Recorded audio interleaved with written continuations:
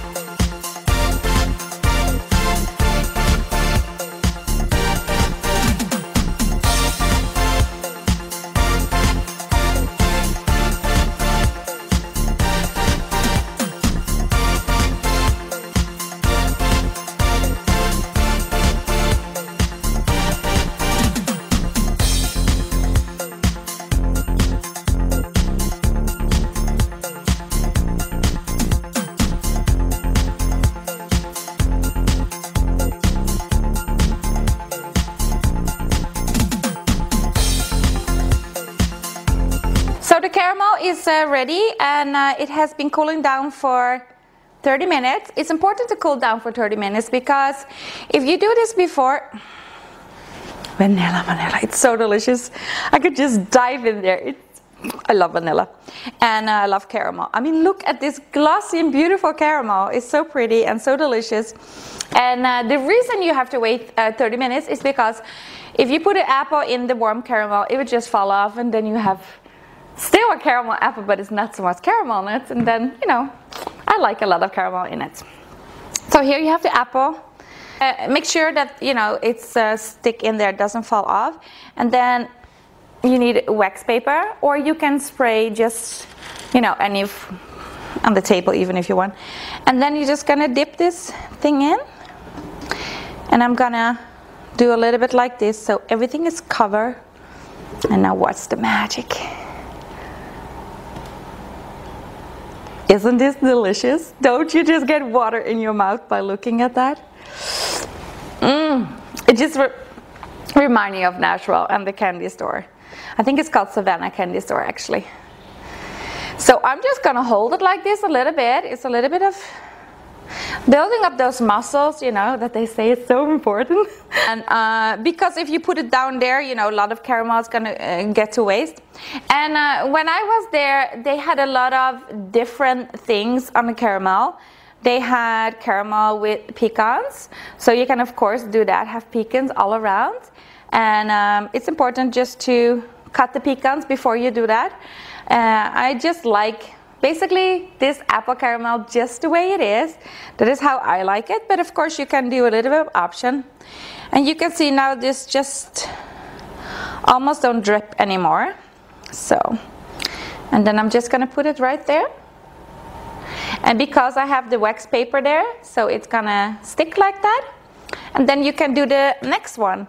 I want to show you one thing that we also had then when we were there, and that is you take about 2 or 3 of those pecans. Also something that they had, you know, when I was there. It's just very simple, and you just put delicious caramel on top.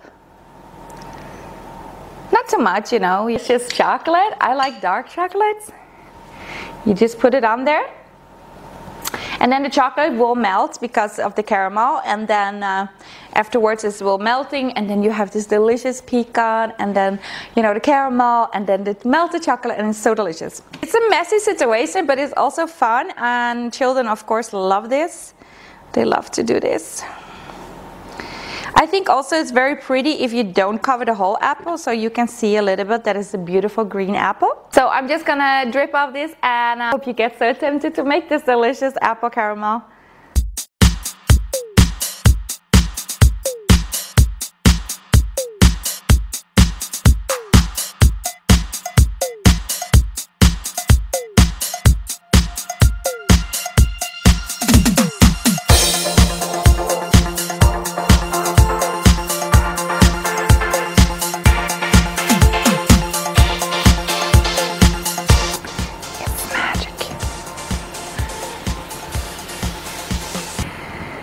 These apples are just so delicious, and you know, you see how easy it is to dip them, and how they do it in Nashville when they are eating it. Of course it's very sticky, but they just take a knife and they cut it in 4 and they put it in a pretty box. I'm just going to continue doing some more apples, and as I said, you can, you know, of course cover these with delicious pecans if you like that. I'm just gonna leave it like that because I love it like that.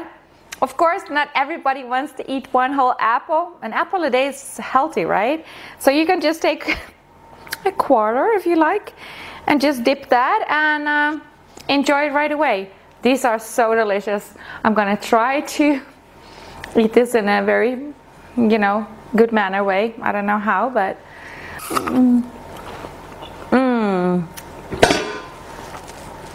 my goodness, this brings me back right to Nashville. I love, love, love this. I hope you got inspired today, and let me know what you want to see me to do next time, and I hope to see you another time. I'm gonna enjoy this apple, a few more, gonna dip some more apples, and you know, you can also dip delicious chocolate, you know, cover with sprinkles, do whatever, but the caramel is sure a winner. As you can see, the caramel drip a little bit. You can just scrape it up, put it in a pan, reheat it, and you have a delicious caramel. This caramel is also delicious on ice cream, or just eat it out of a box. Bye guys. Mmm.